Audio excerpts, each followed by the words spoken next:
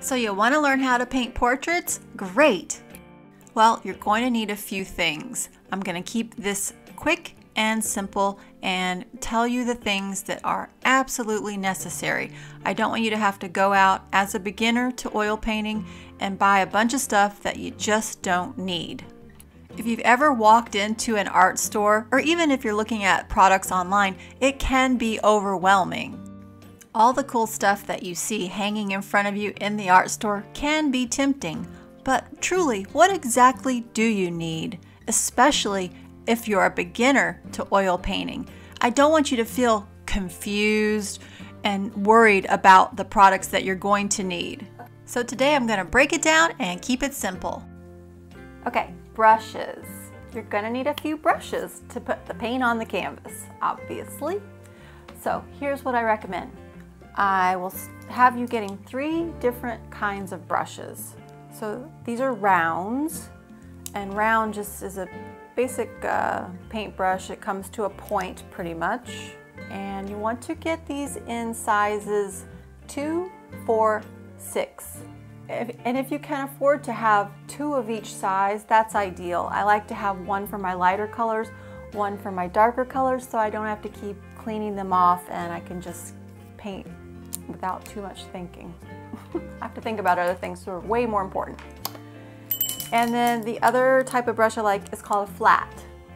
And what that is it's just a sort of a rectangular flat shaped bristle. And I like these in different sizes. Some are larger. Sometimes your brushes are long handled, sometimes they're short handled. It's just whatever preference, whatever suits you. And you want to get these in different sizes as well. I recommend 2, 4, 6, and 10 in sizes, but you just want a nice variety. My must-have secret weapon brush. I refer to these as combers because they're basically like little combs. The hairs have gaps in them. I don't know if you can see those. They're pretty inexpensive. It's a Princeton Select, and they call their combers a granier. These are given in sizes by inches. So this is a 1/2 inch granier, this is a 1/4 inch granier. I recommend those 2 sizes. If you can get other sizes, then go ahead, but those 2 are good. And they make the most beautiful brush strokes, especially in the type of expressive painting that we're going to be doing. I just love them. So there is an optional brush I recommend having in your kit, and that is the fan brush. It's shaped like a little fan. You're gonna need an easel. So I recommend, if you don't already have one, that the tabletop version is perfect. It's inexpensive, it just folds up, you can put it away, and it'll sit on the table. You can put your canvas right on there, sits like that, it's perfect. You can put your, if you're using an iPad, right next to it. You could set the tabletop easel up next to your computer monitor so you can view the lesson right next to the canvas that you're working on. Maybe you already have a French easel. These are great, they collapse, put away underneath the bed somewhere out of the way when you're not using it. Or maybe you have a floor stand easel like this one here. They're large, it just stays ready to go in my studio. So that's it, that's your easel. So you're going to need a palette. What I recommend is a square, plain piece of glass. What I have here is an 11 by 11 square piece of glass that I just lay on top of a simple piece of gray cardboard. It's not too dark and it's not too light. On the value scale, it's probably a value 3, 4 in that area. And this gives you a nice neutral surface to mix your paint on. You can put it on the table right next to your tabletop easel.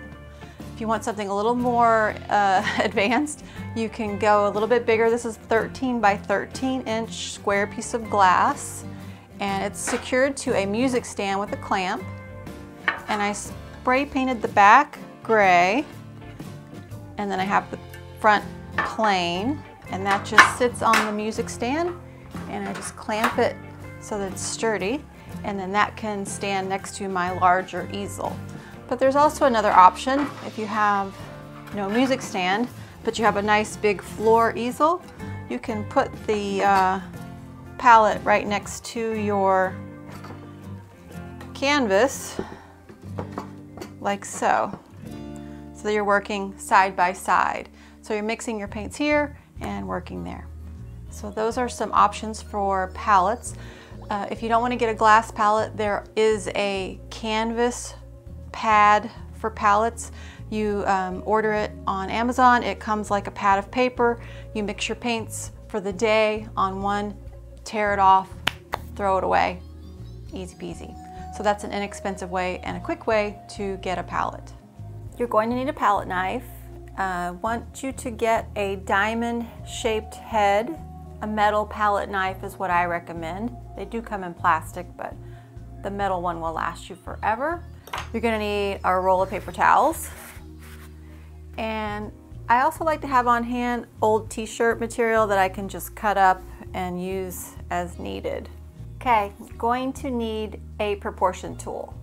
They're very inexpensive, like $12, $14. I'll have a link for it in your PDF that you download for the supply list. What I use this for is one-to-one measuring. So for instance, you have your reference image up on the computer screen and you want to compare, say, the inside of the eyes to the computer screen, and you know what you have on the computer screen is what you have on your canvas.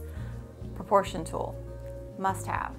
So you're going to need a couple of canvases, 12 by 12 square canvas. This comes in a 2-pack and it creates a beautiful portrait. I love the square format. I use it a lot. And we're also going to be using a Centurion oil primed panel. These are oil primed, so you cannot paint with acrylic or watercolor on these, only oil paints. I recommend canvas pads for an inexpensive option to the canvases and the panels. You're going to need a few mediums. I'm going to try to keep it as simple as possible. I don't want to have you trying to get anything you don't absolutely need to have. Going to need walnut oil. I use M. Graham and Company. Going to need some jars, and you want your jar to have a lid that can be put on tightly, because in that jar you're going to need to get your Gamsol. And Gamsol is an odorless mineral spirit and doesn't have any bad smell, but I still like to put it in the glass jar, and when I'm not using it, keep the lid on nice and tight.